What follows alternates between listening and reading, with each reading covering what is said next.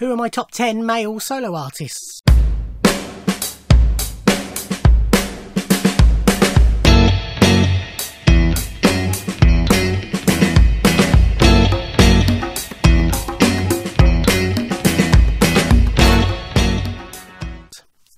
Ahoy everybody, and welcome to another video where I give you a top 10, and this is my top 10 male solo artists. Some of these artists have found fame in bands, but it's their solo work I'm talking about here that I'm a fan of. The order on this isn't quite as strict as it is, or as it was rather, on my group's ranking, which hopefully you saw recently, although that wasn't rigid. But I'd say anything from, well, anything from 3 down really, could be in any order, depending on what I've been listening to. But yeah, these are, I'm quite happy to say, are my top 10.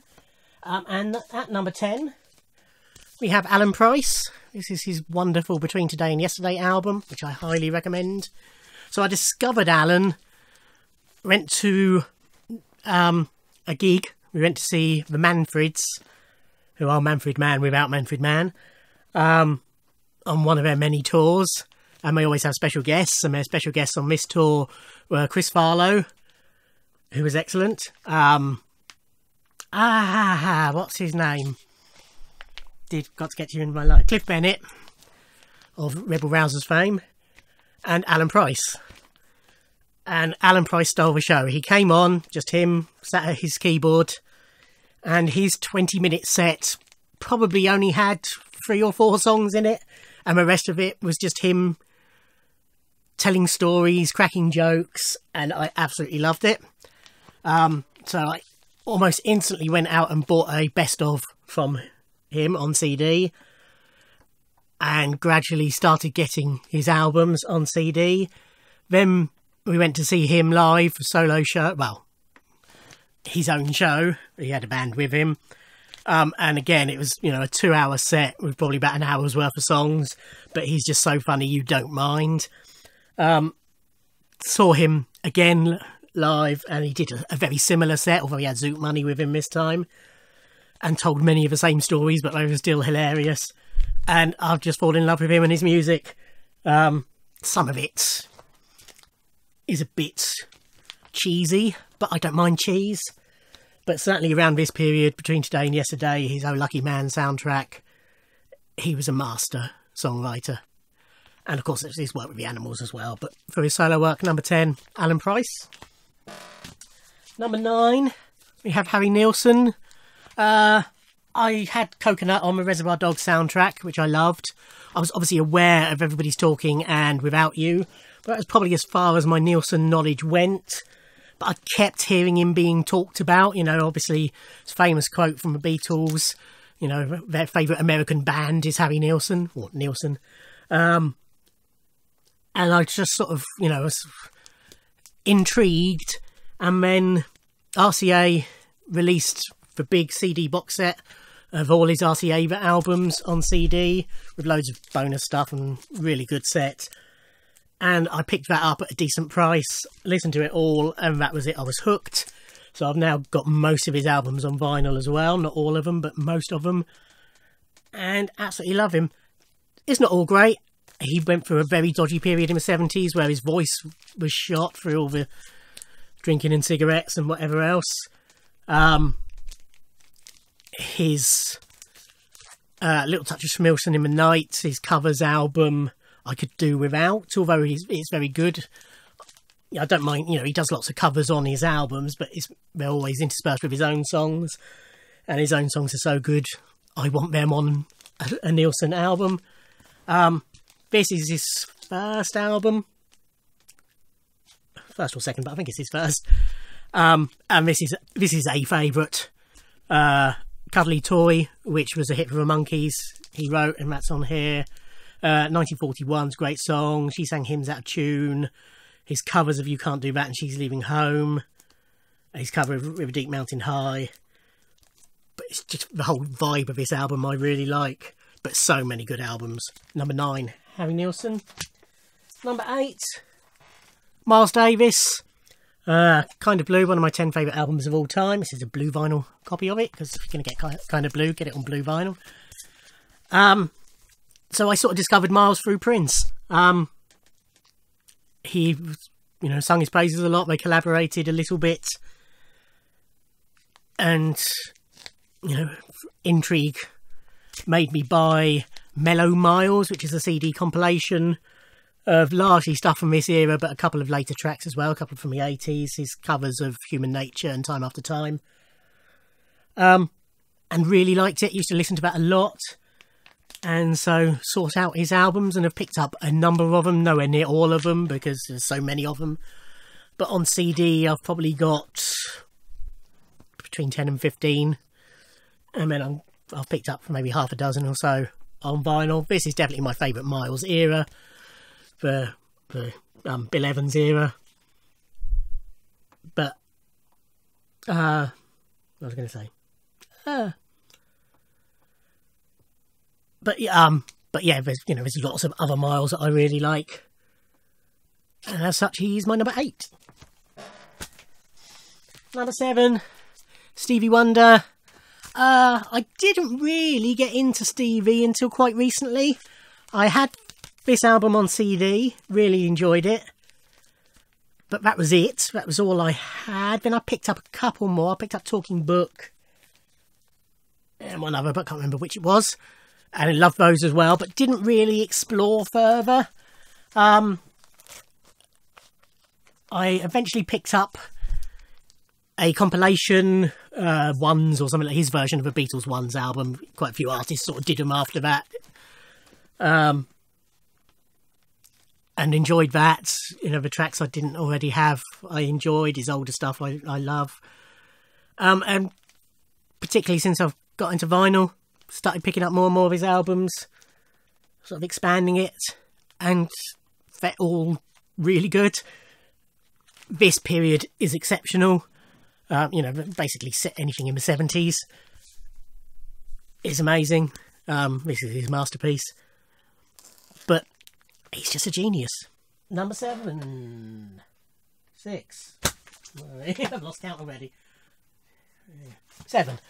At number 6, I know this is a Wings album, and I'm including his Wings material as his solo material, which is possibly cheating a bit, but Paul McCartney. It's Paul McCartney. I've always been aware of him. I was born in 75, and I don't ever remember Paul McCartney not being a thing in my life.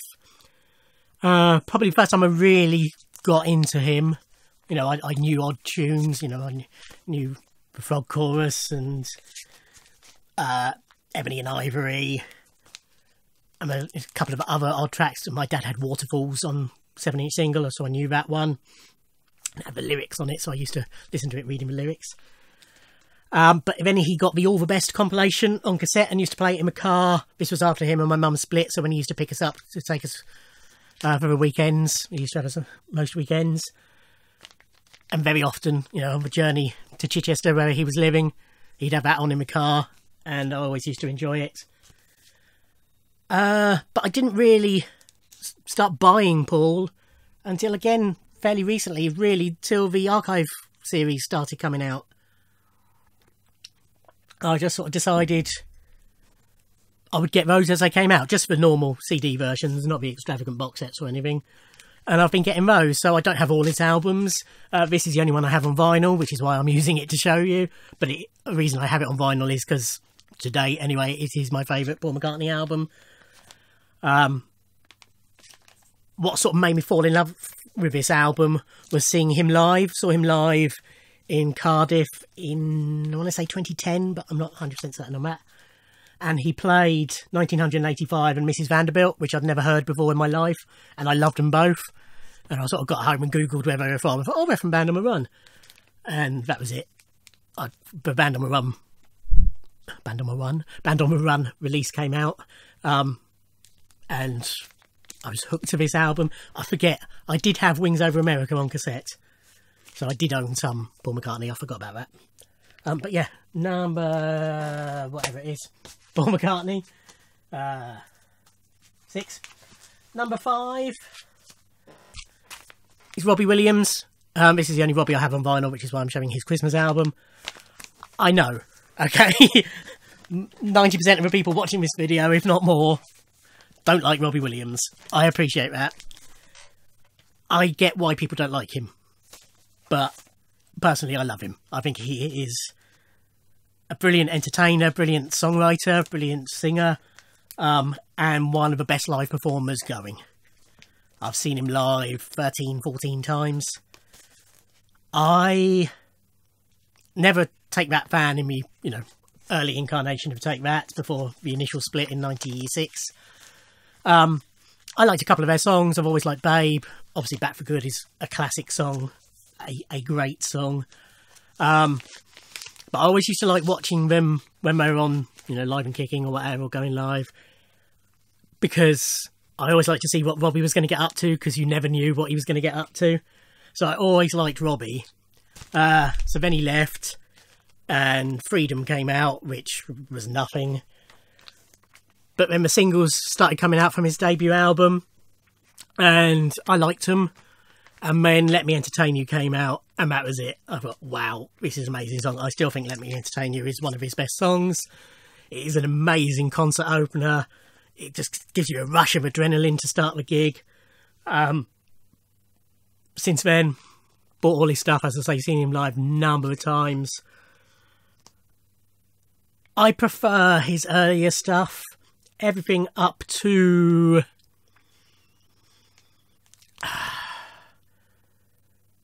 Intensive Care, probably. Is my sort of favourite era of Robbie. The later albums I do find are a bit samey, but they've all got some really great tracks on them. And he's, as I say, he's always amazing live. But yeah, number 5, Robbie Williams.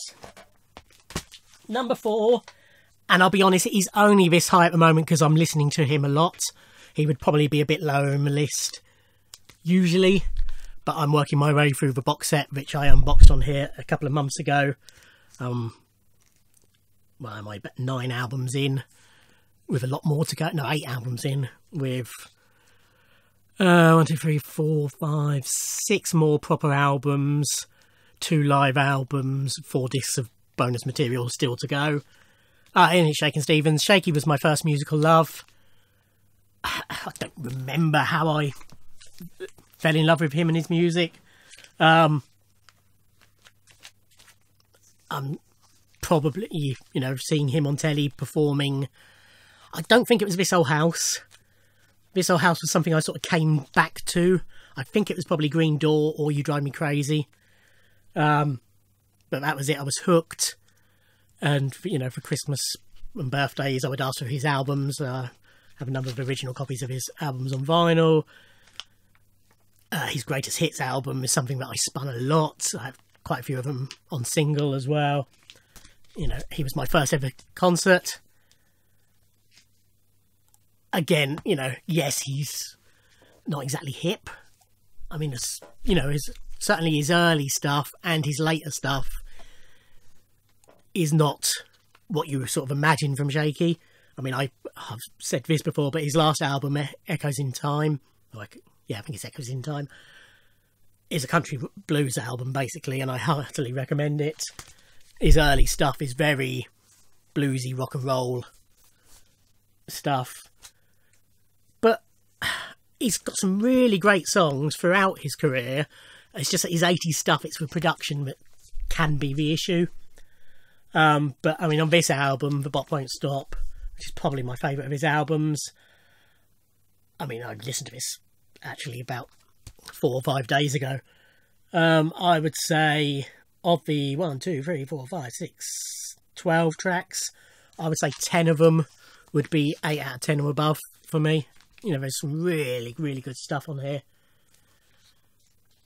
And he is the best-selling solo artist of the 1980s in the UK. That's something not to be sniffed at. Number 4, Shakin' Stevens. Number 3, it's Duke Special. If you watch my Groups run, I said that the Lottery Winners were the second best support act I've ever seen. Duke Special's the best. I discovered him supporting Divine Comedy at Portsmouth Pyramids on the Absent Friends tour, and he came on, and it's this weird looking bloke with long ginger dreadlocks, white guy, hardly said anything, this really eccentric bloke on drums, with all sorts of weird and bizarre percussion instruments surrounding him. And he came on, and he had an old wind-up gramophone, and he put this piece of music on this gramophone, and he started playing. What the hell's going on here? And then he started, and he was awesome. He had everybody in the palm of his hands. His songs were superb. His stagecraft, his musicianship. Temperance Society Chip Bailey, who was his drummer, percussionist, etc., was wonderful as well. Just performed. And as I say, the songs were great as well. And that was it. I was hooked. At that stage, his first album was about to come out. He had some EPs out, but his first album hadn't come out yet. I bought his debut album, Adventures in Gramophones, the day it came out. Loved it. Bought everything ever since. Seen him live a number of times. Duke is an Irish singer-songwriter. Like many of the groups or artists I love, he covers many musical styles. He's got a very, folky element to his music. He's got a very vaudeville style to his music. Traditional country, all sorts, but all just sort of this big melting pot, just some straight out pop songs, all sorts. And yeah, they're just all wonderful. Number 3, Duke Special. So number 2 is Mr. Bowie. This is the Is It Any Wonder EP that came out last year. Yes, last year. I've told my Bowie story in pretty decent depth on my Bowie tag video, so I'm not going to go into how I became a big Bowie fan. But again, he's an artist who covers many styles, great songwriter, great lyricist by and large, wonderful performer, lucky enough to see him live twice, just a genius. Number 2, David Bowie. And in the least shocking move ever, my favourite male solo artist of all time is Mr. Prince Rogers Nelson. So again, I have told my Prince story, but I will quickly. I was aware of him growing up. I liked everything I'd heard. All the hit singles, basically. My earliest memory, which I think must have been the re-release in 85 or... brain's gone dead on there. But when they re-released 1999 back with Little Red Corvette on the back of the Purple Rain success, and that it hit number 2, I think it was, in the charts. But I remember, I can't remember which of those videos it was because they both look very similar. But I distinctly remember seeing one of those videos on Top of the Pops and liking that music. Raspberry Beret, I remember strongly. Kiss, I remember hearing. I don't remember the video. Obviously, I've seen it many times since, but I haven't got a memory of discovering the Kiss video. Distinctly remember seeing the Sign of the Times video when that came out, because obviously it's such a striking video. It was the first proper lyrics video, really. And then I joined Britannia Music Club for the first time when it was cassettes, and one of my free cassettes I got for joining, I picked Purple Rain, and I stuck it on my Walkman, sat upstairs at my old house, and I started playing it, and I got about 2/3 of the way through Let's Go Crazy, and the guitar solo, and I rewound it, and I listened to it again, rewound it, listened to it again, rewound it, listened to it again, ran downstairs and said to Mum, listen to this, stuck my earphones on her and just played it, and she was like, oh yeah, that's good, dear, So I went back and listened to the whole album, listened to it over and over again, and that was it. I was hooked. Gradually, because I was still only 11, when would it have been? 12 probably, when I got that, it was around 87, start of 88. Gradually went back, because obviously money wasn't free-flowing at the time, and got his albums on cassette. Then I won the Love Symbol album in a News of the World competition on CD before I had a CD player. But when I went to university, I bought a CD Ghetto Blaster, and that was the only CD I had, so I played that repeatedly, and as I gradually bought more and more. But by that time I'd already seen him live, saw him live in '92 on the Diamonds and Pearls tour. But yeah, he is my favourite artist. Why is he my favourite artist? Because he's a genius. You name a musical style, he has done it. He masters every instrument he plays. His guitar work is amazing. His piano work is amazing. His drumming is amazing. His bass playing is amazing. His style is amazing. Just the way he can take any type of song and make it work. I say it's just wow. Most of his work only he could perform. The number of songs I listen to, and I think nobody else sounds like this, even if, you know, the actual melody or something might be derivative of Parliament or you know, anybody else, Beatles or whoever. The production, the instrumentation, 9 times out of 10 could only be Prince. He has released 30-something albums. There is not a single track on any of them I do not like, and I would say 95% of them I love. In all his career, he has only released one song that was shit. That is Purple and Gold, which was a download-only track he released for the... Was it for the Vikings or was it for the baseball team? One of the Minnesota sports teams. It was sort of an anthem for them, and it was terrible. It really was bad. But yeah, I mean, I've sung Prince's praises many a time. I don't think there's many people out there who don't like at least one Prince song. Even if they don't like him in general, I'm sure they've tapped their toes to Kiss or woo-wooed along to Purple Rain, you know, or coughed at the start of a 12-inch mix of Raspberry Beret. Maybe not that, but I'm sure, you know, even if they don't know it's a Prince song, you know, they might love Nothing Compares to You, not knowing it's a Prince song. They might love Chaka Khan's I Feel For You, not knowing it's a Prince song. They might love Manic Monday, not knowing it's a Prince song. And many others that have been covered and been hits. My number one artist, male solo artist, and my number one artist of all time, Prince. So that's it. That's my 10 favourite male solo artists. As I say, you know, Prince is number one. But anybody really, Bowie's number 2. But anybody between 3 and 10, their positions will fluctuate depending on how much I've listened to them lately, which is, as I say, why Shaky's so high. You know, at another time Nielsen might be higher, or I've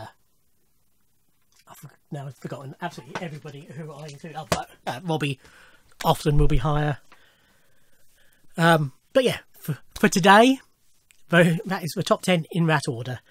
So I've done the groups, done the male solo artists. That just leaves the female solo artists, which I'm about to record. Thank you for watching. Like, comment and subscribe, and I'll see you in another video. Thanks. Bye.